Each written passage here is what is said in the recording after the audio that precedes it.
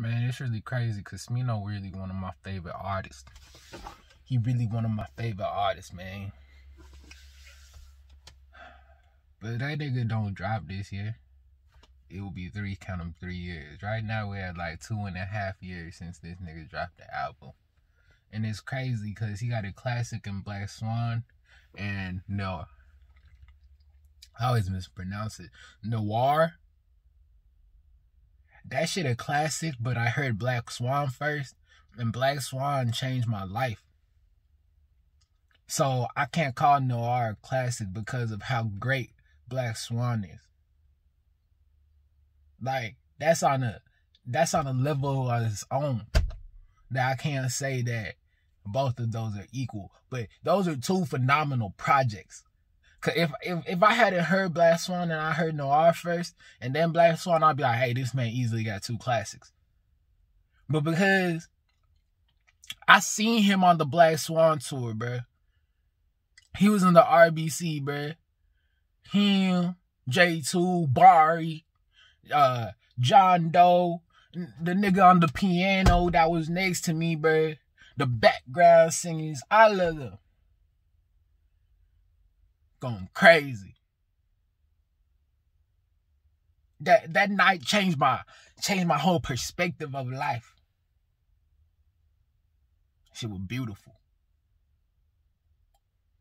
But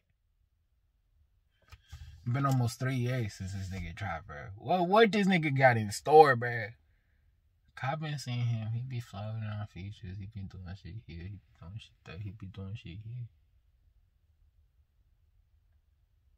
But this nigga album artist as far as I'm concerned, because he got 2 of them classics on him. All these singles, I'm going to call them throwaways. Just stuff to keep us busy.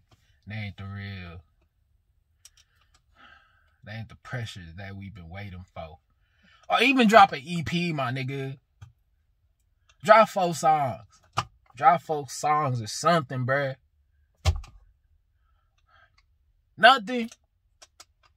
A single here and there, 2-pack, a single here and there, man. A feature, man. I don't care about these other niggas' songs, bruh. I need some smino pops. That shit fire. That shit fire. That nigga need to drop more. I mean, he don't need to drop more. He just need to drop. And that nigga be putting 19 songs in his projects. Doing Barry Bonds numbers in the hits.